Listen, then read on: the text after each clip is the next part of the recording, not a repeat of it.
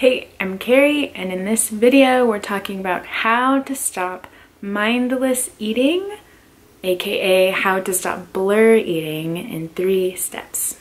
Really quick before I get started, my name is Carrie. I'm the creator of Psycho-Spiritual Wellness, which is my 100% psychological and spiritual approach to learn how to stop overeating and feel normal around food. If you don't know what the stop, drop, and feel is, don't even bother watching this video. Watch that video first. It's linked down below. And today I am answering a question that someone sent me a while ago on the stop, drop, and feel. She said, when in the middle of a binge, you suggest the stop, drop, and feel method. But whenever I'm in a binge, I feel like I'm a zombie, out of my body, not able to think clearly enough to remember your method or have any rational thoughts whatsoever.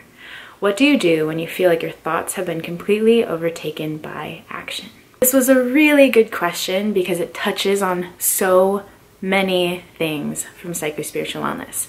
So I'm going to break it down into 3 steps. The first step is to identify if this is hedonic eating or compulsive eating. And when it comes to unconscious eating, unfortunately, it's usually both. So compulsive eating, in my opinion, is when we eat to numb discomfort. So we eat to lessen our pain. Hedonic eating is the pursuit of pleasure. It's when we eat to gain pleasure. Both of these types of compulsive eating can be extremely compulsive by nature, and so when you put them together, oftentimes it can lead to unconscious eating. I will link to an article below on hedonic eating. One of the best ways to overcome hedonic eating is to just add more joy to your life. If you're feeling stressed out, overworked, and like you don't have enough time for yourself or time for your hobbies, you're probably hedonic eating and you need to add more joy to your life. Otherwise, you will compulsively seek it from food because humans need joy. There's no way around it. So prioritize more joy in your life. The second part, usually with compulsive eating, everyone's got a little bit of hedonic eating going on. It's very rare to only have hedonic eating going on. So then we also have to look at compulsive eating, numbing negative emotion with food.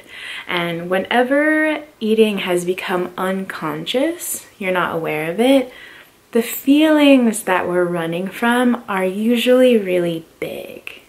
So a lot of stop, drop, and feel is necessary here. And the whole problem, right, is that with unconscious eating, we're not aware enough to do the stop, drop, and feel to begin with.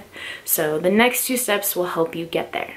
So my second step is to create a log of when you do your unconscious eating.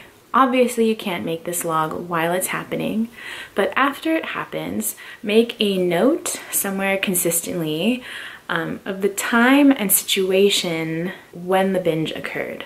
So you may notice certain patterns come up, like that it usually happens at nighttime, or it happens when you've been running around all day doing errands, or it happens whenever you spend a lot of time with other people. This information is really helpful for you to sort of then anticipate when you might be triggered to run into more unconscious eating. And then you can do the third step, which is to do preemptive stopping and dropping and feeling. So to do the stop, drop, and feel, right, we stop ourselves before the binge. Promise yourself that you can get back to the binge if that's what you really want after, but drop into your body, ask yourself what you're feeling. 9 times out of 10, when you give that feeling space to exist, it loses its compulsive edge.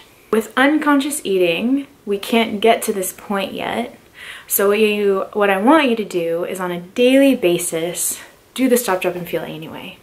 And ideally, do it half an hour to an hour before you know you're going to get triggered, right? So when you look into this log that you're keeping and you identify the patterns around the compulsive eating, let's say it happens every night when you get into bed.